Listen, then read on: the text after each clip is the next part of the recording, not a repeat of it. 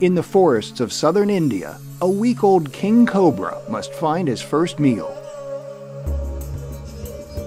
Despite being a literal babe in the woods, this little guy already possesses all the skills he'll ever need to survive in the forest. If he makes it to adulthood, he could grow as long as 18 feet, about 15 times his current length. Using his keen eyesight and powerful sense of smell, the little king spots his prey. A small olive water snake.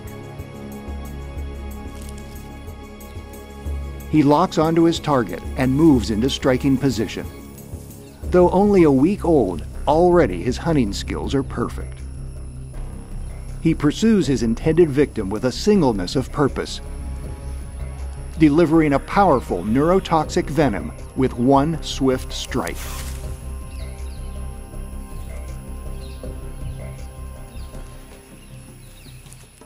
Other snakes are a favorite food of the king cobras.